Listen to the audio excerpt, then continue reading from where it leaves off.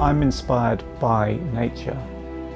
I'm inspired by preserving nature, and I'm seeking to persuade as many people as possible of value in nature and what we get from it, how we thrive from it and how we depend upon it. My work processes are analogue.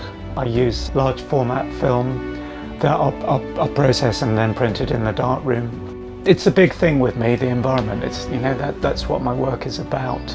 Negotiating the terrain of where I live. It's a habit that I developed whilst living in London. I wanted to make work within my immediate location as an aspect of my environmental concern. So effectively I'm walking, it's usually within about half an hour of where I live. It's been interesting, I have previously tried printing onto materials, so I liked seeing the results. I liked seeing how the photographs had been applied to the material, and now seeing them on how they shape around a person.